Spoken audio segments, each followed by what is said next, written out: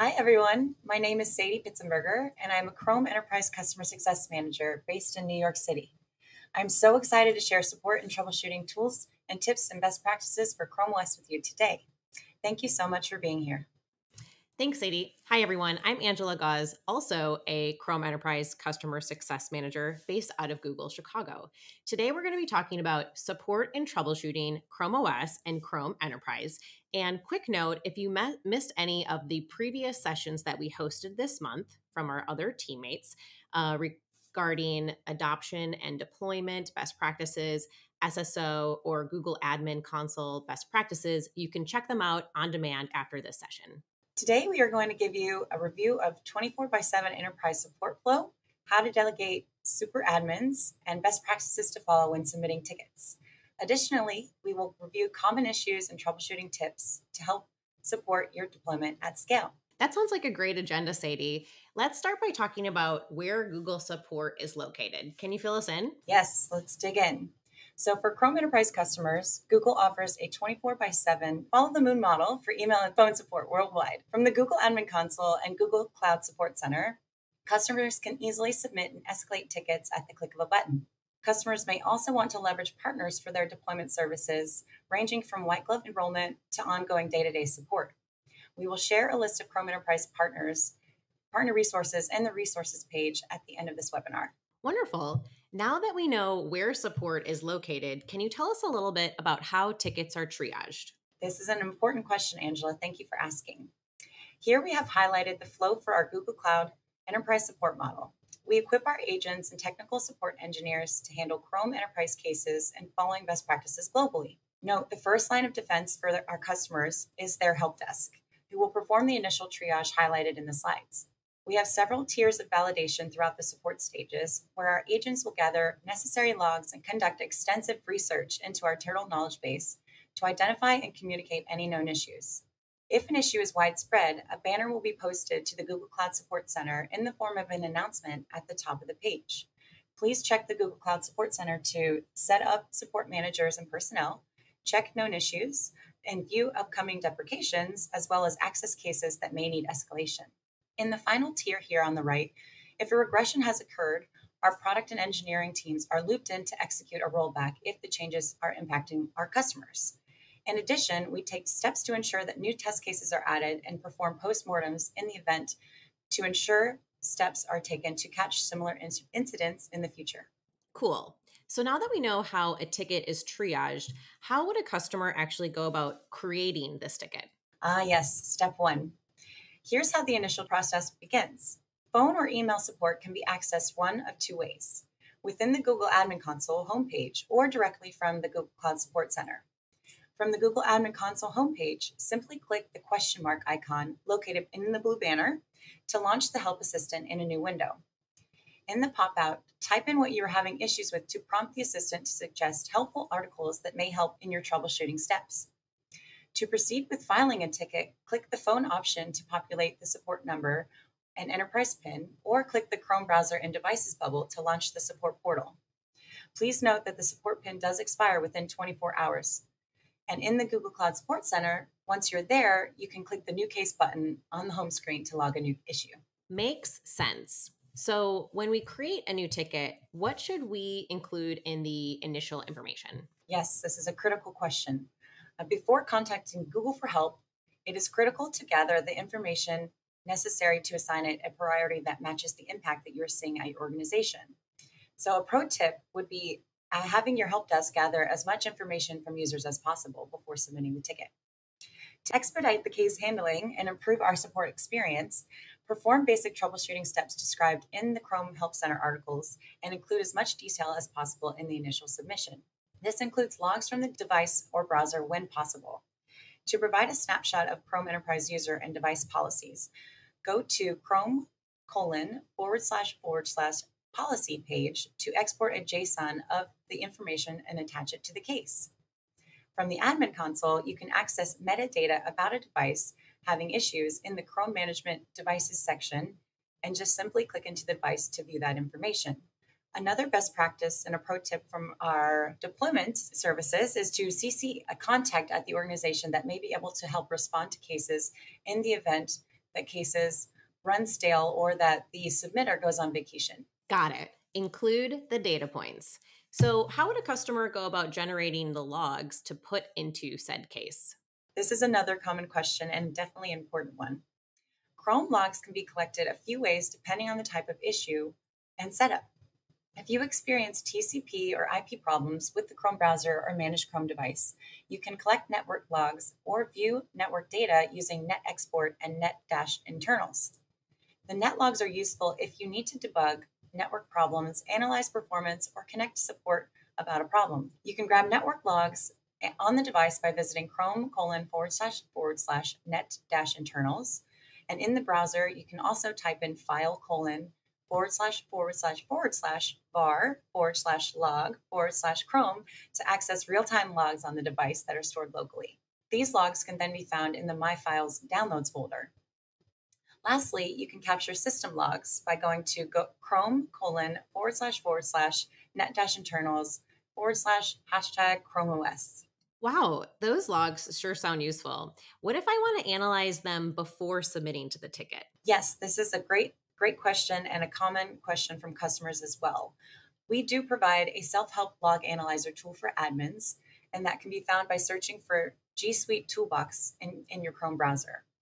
Once you grab those logs on the previous slide, you can simply copy and paste them over into the log analyzer to get the output and analysis that you're looking for. Great. So now that we've covered how to enter a ticket and what to include within it, what if I'm a customer and I need to give access to someone else on my team to create their own ticket? Thank you for asking, Angela. We get this question quite a bit during the onboarding phase. So in the next 2 slides, I'll show you how to accomplish this.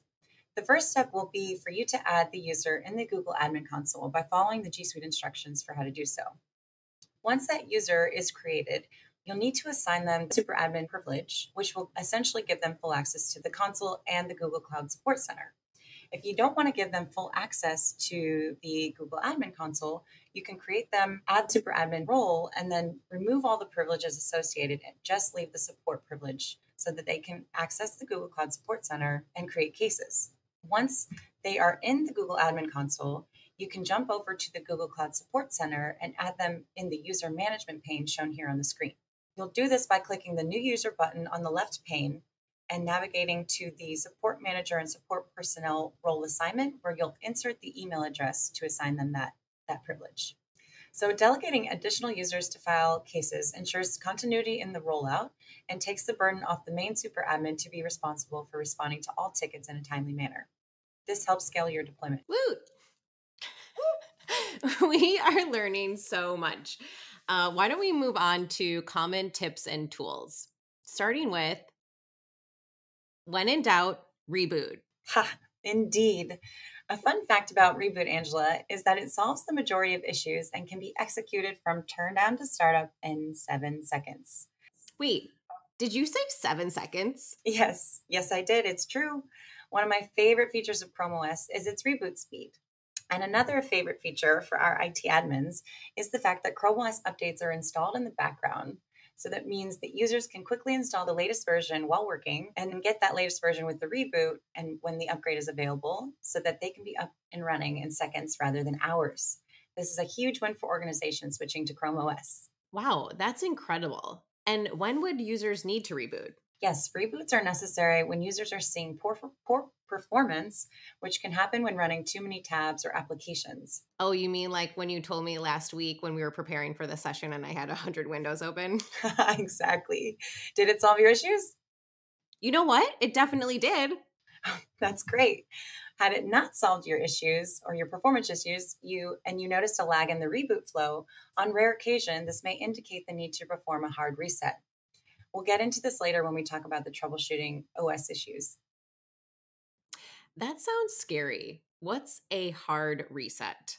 Don't worry, Angela. Before you do this, it's a best practice to save all your local data before you perform a hard reset. And what this does, essentially, it resets the hardware to factory settings. Okay, phew. So how can users reboot their devices? Simply holding down the power button for 3 seconds will reboot the device. Okay, so reboot, check. Reset, check. What's next on our list of troubleshooting tips and tools? Yes, so given Chrome devices update every 6 weeks, issues can occur when Chrome extensions need to be updated. A useful tool for users and admins alike is to navigate to Chrome://extensions to check and execute an update from the browser itself. As an admin, you can also enable developer options to show additional data about the extension and or load and unload unpacked extensions for advanced troubleshooting. To view the status of an extension or an app, admins can check in the Google Admin Console Chrome Management Apps and Extensions page to initiate an update from there, block or force installs, or simply remove the extension if it's causing issues. Got it.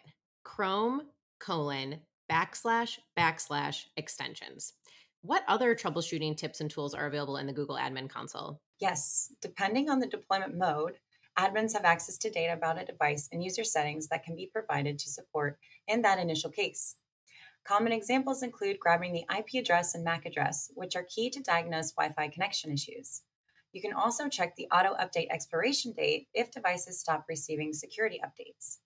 Admins may also be able to disable, reboot, clear user profiles, and move devices to a new OU as needed to isolate issues and continue troubleshooting. Okay, Sadie. So please tell me that there's good news. If I'm an IT administrator and I'm looking for some self-service options for my end users, is there hope for me? Do I have any resources to send to them? Yes, there is hope, Angela. Yes, there is hope.